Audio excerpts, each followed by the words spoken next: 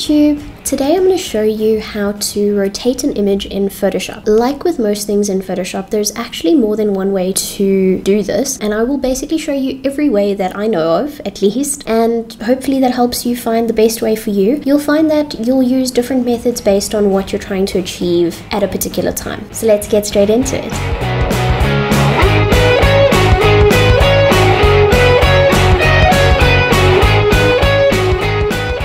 To demonstrate this, I'm just going to duplicate this layer just so that we always have a base to go back to. So Control Shift Alt N to create a new layer, and Control Shift Alt E to basically stamp everything that is visible onto this new layer. The first way to rotate an image, it's a very basic way, is you go to Edit and down to Transform. And here you can see that you've actually got a bunch of options. So we can rotate it 180 degrees, which basically flips it around. So let's do that. We can rotate it 90 degrees, both clockwise and counterclockwise. Okay. All I'm doing is scrolling down and clicking it, nothing else. Okay, so let's just get it back to where it was. Now, you can also see that I know this isn't quite rotating, but it is still relevant to shifting your image around. You can flip horizontal or flip vertical. An important thing to note though is notice that this is only affecting the layer that is selected. So we've got this top layer selected. If I hide it, the other layer beneath it is not being affected by this technique. Okay, so let's just flip vertical to make it really obvious. Okay, so this is the one we're working on, layer 1. Let me just get it back.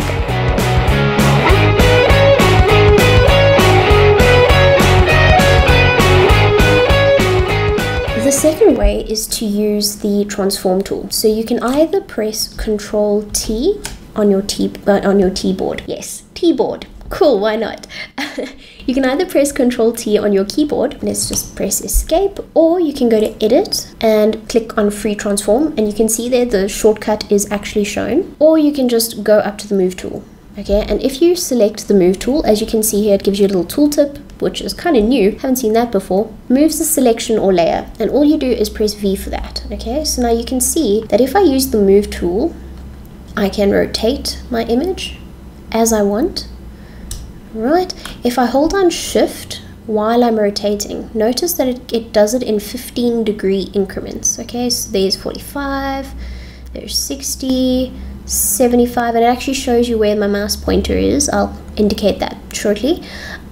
There's 90 degrees, 135, and so it goes. The Move tool you can use to rotate images. I find sometimes I'll use that if it's quick. If I want something precise and I don't want to have to think or hold on extra keys, then I just edit and, you know, rotate clockwise. You can also flip an image vertically or horizontally using the Move tool.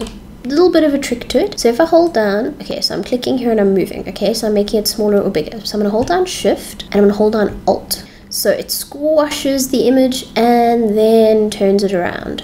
That's basically how that works. Super, super easy to do. The same works for vertical. I'm holding down Shift. Look, if I hold down Shift and I don't hold down Alt, when I go all the way, oh, let me just zoom out. Okay, so let's do that again. So I'm not holding Shift, I'm not holding Alt. Look what happens to my image. It just completely disappears. If I hold down Shift, in fact, let's just show you what I mean. Look, it gets all weird and funky, okay? So basically, doing this, if you hold down Alt, that'll work too. I just hold down Shift because it helps it snap, which is kind of useful so that you don't distort it in any way. So those are the techniques. I'm just trying to think if I've forgotten. And if you're on another tool, if you're on the clone stamp tool, for example, and I press Control T, it automatically allows me to transform this as if I've got the Move tool selected. But you can see I don't have the Move tool selected right now. I'm purely in a transform tool scenario. Alright, same things apply. You can hold down Alt and Shift or Option and Shift on a Mac, and there you go. I can move and control my layer. If I wanted to flip a bunch of layers, so let's, for argument's sake, Control Shift Alt N and S for the clone stamp tool. I'm just going to make it a bit bigger, and I'm just going to copy her face over here to kind of show you what happens. So we have two images here, one on top of the other. You can see this is just the cloned piece that we've cloned. If I want to flip or transform a bunch of layers and they're not merged, because maybe you're working on a whole group of things and you actually just want whatever effects to transform with your layer, select that, hold down Control and select all the layers that you want to be affected. Press Control T.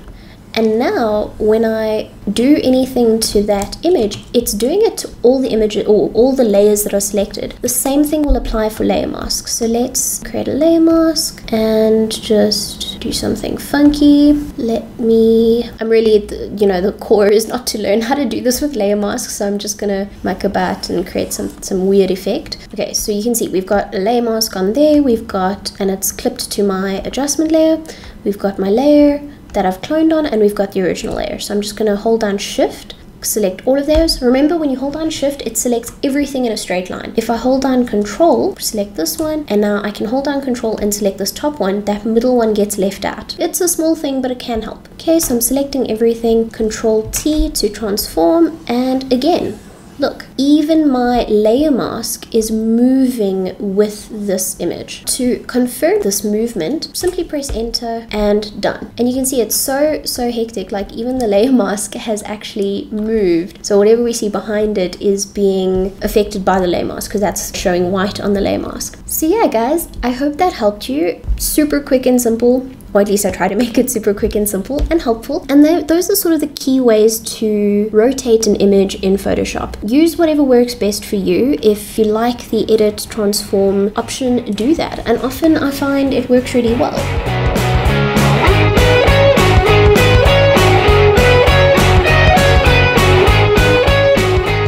One important thing to note, we just demonstrate it really quickly. So V for the move tool, let's just move this over here briefly. If I go to edit, transform, flip horizontal, look what happens. It doesn't move it over here. It simply flips it within its own bounds. That can be useful. So counterclockwise, same thing. It doesn't like move it down. It keeps it in its same position. This little central point here, that's sort of the axis or where it's going to turn from. If I move that, go to edit, transform and rotate, notice that it flips it, whereas before it didn't. This little point controls how it's going to flip. If it's in the middle of your image, it's not going to move. It's just going to flip within itself.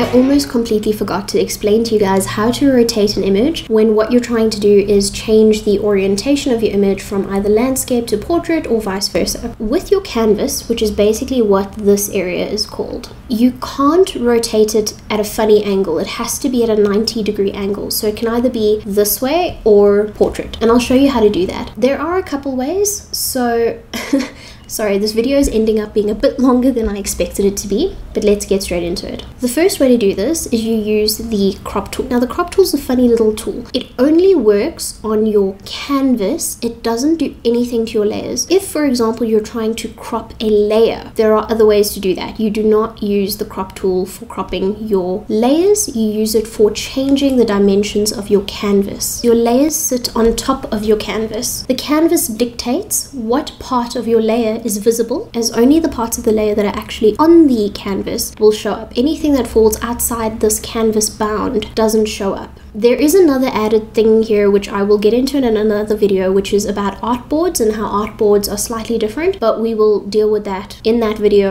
I don't want to confuse you, so let's just stick with this for now. So I've selected my crop tool. You'll see these little, they're not quite marching ants, but they are ants around the bounds of my canvas area. Now look what happens if I click aside. Suddenly I can see the bits that fall outside my canvas area. If I pulled it this way, you can see this area we couldn't see before because it was outside the bounds of the canvas, but now we can see it. All right, so let's just escape, click here. Now here's the trick. You might need a pen and paper to do it this way, but this is how I do it. I know the dimensions of what my camera takes, the pixel dimensions, but if you don't know, first, before you go to the crop tool, go to image, canvas size, and you want to see the pixel size. This is slightly different. It's a slightly different pixel size because I was using a different camera that I hardly ever use. Let's try to remember this. 3888 pixels width by 2592 height. So what you're going to do, go to ratio, type those dimensions in, 3888 by 2592. It's given us the exact dimensions that we're working on of this image. I want to take this and flip it, right? So all I'm going to do is press this little in-between button, and instantly it's now taken my canvas, given me the exact same dimensions as what I had before, and changed the orientation. Like I said though, the canvas only sits vertically or horizontally. It will never sit diagonally. Your image can sit diagonally, your layer can, but not the canvas that it sits on. If I'm happy with that, I can press enter, but let's just move it around so I can show you. If I want to move what is shown, so you can see it grays out, all of the grayed out area will be hidden. This central area is what we're going to see on the canvas. And let's say I do that, but I don't quite like it. It's not a train smash. We can fix it after we've pressed enter. The important thing to note, do not click on delete cropped pixels, especially if you want to reposition layers after the fact. If you click on delete cropped pixels, all of the stuff that's sitting in the gray gets deleted, which is not what we want, because if you want to rotate your image further or anything like that, you don't want to lose that information that's falling off the edge of the canvas. Content aware, really, I don't know what that's for. Not gonna lie to you, I never use it, so straight up I'd have to figure it out, and I'll let you guys know when I know, because I don't right now. Straighten, same thing, I never use it, so straight up I don't know what that's about. Again, I will do the research and the homework so that it's easy for you guys and I can tell you guys when I know. If I'm happy with this, I can press enter, or I can click this little tick button. That will accept the change that I've made. So let's press enter again. There we go.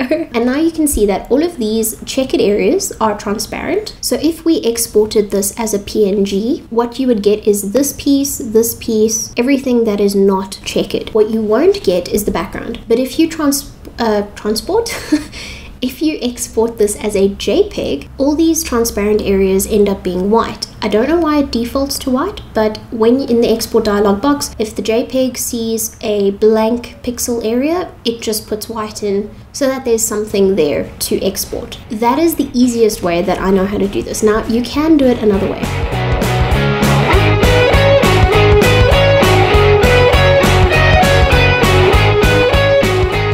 So you can go to image, go to canvas size, and you can actually resize the canvas here on a pixel level. So let's just do that. 2592 3888. One thing that is important is the anchor. If you select nothing, remember what I said about anchor points earlier with regards to layers. It works a similar way when you use this technique with your canvas resizing or rotating in this case, because we're changing the we're changing the orientation from portrait to landscape. The anchor point tells me where it's going to expand from. If I select this bottom section here, what it's going to do is it's going to pick up this corner and expand the change, if you will, using that corner as a central point. If I select the top corner, the same thing applies. That corner, same thing. The side, same thing. And it shows you, these little arrows show you exactly what's going to happen. So it's telling me that with my changes, it's going to lose height, it's going to increase width. That's what's going to happen. I want it to increase or change from the middle point, so that middle point is selected, and I can press OK. The new canvas size is smaller than the current canvas size. Some clipping will occur. That's all that says. All that means, and all that clipping is what I was talking about before, where I say that some of that layer is there, but we can't see it. It's clipped off the canvas. This is perfect. Press proceed, and now we have our change. All it did was change the orientation. The catch with that technique is, in fact with both techniques, is that you do want to try to either remember or write down the exact dimensions, unless you want the canvas to be another dimension entirely, which you can totally do at that step. Almost totally forgot, but I've added this in, and I think that is all there is to rotating, or all the stuff that I could think of to cover about how to rotate in Photoshop. If you have any other things that I've missed out, or any questions that haven't been covered for you, please do let me know in the comments down below. When I create these videos, I do try to think of every possible scenario that you could be encountering and try to help with that. I'm only human though, and I could be missing something, so let me know, guys.